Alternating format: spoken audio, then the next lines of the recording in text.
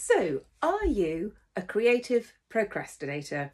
Are you a really artistic, creative person who is just interested in so many things that it takes you absolutely ages to actually get started with something, or you start something and then you get distracted and you go off on another tangent, or you start something and you almost complete it, but then you've got something else that you started maybe last year or 6 months ago and you think, no, I need to do that as well. Or are you the sort of person who just doesn't get started at all? There's just too many ideas buzzing in your head and you think, yeah, well, I'll do that, I'll do that, I'll do that. And you just don't actually start. Do you get frustrated because of this? Do you think that years and years have gone by and actually you haven't achieved any of your creative goals? Do you find yourself getting cross and agitated? And is it actually causing you a little bit of stress because you're thinking, I should have done this by now? You know, like, I'm an uber creative person. Why can't I just get going and do this? You're not alone. Oh my gosh, you are absolutely not alone. And because you're a creative person and because you have an enthusiasm and you're excited about learning and discovering lots and lots of things, that is a really good thing. I am a very creative person. I have been since I was tiny, and I am interested in so many things. And the thing with being creative is that there's just so much to explore.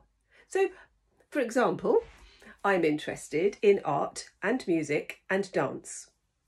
So let's just take art. Let's just do that. I'm interested in painting and illustration. I'm interested in photography and filmmaking. I'm interested in sound.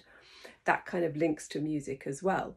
But let's just take one of those. Let's just take painting. I like hyper-realistic painting. I like abstract painting. I like painting in watercolours. I like painting in acrylics. I like painting in oils. I like painting in anything, really. You see where I'm going with this, don't you? It's so difficult when you are a creative person to kind of narrow yourself down. And I've found this all my life. I can't focus on one thing or then I go off on something else. Anyway, I found a way to do it. It's not narrow, but it is focused. It's a strategy. It's taken me a long time. Trust me on this. It really has. But I have done it. And I completed a master's degree in fine art. I started off my master's degree thinking that I was going to do painting, and I ended up doing photography, filmmaking and sound. It's the way it goes. There are lots and lots of things that the world can offer us, and that is just so exciting to do. So if this is you, I have created a creative procrastinators bootcamp. I'll try that again.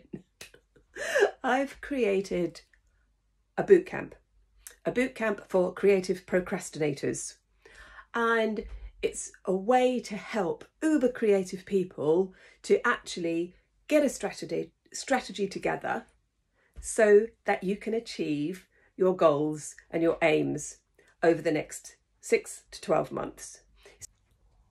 So the bootcamp is for 4 weeks and it will start on the 16th of January. It's completely online and registration is open right now.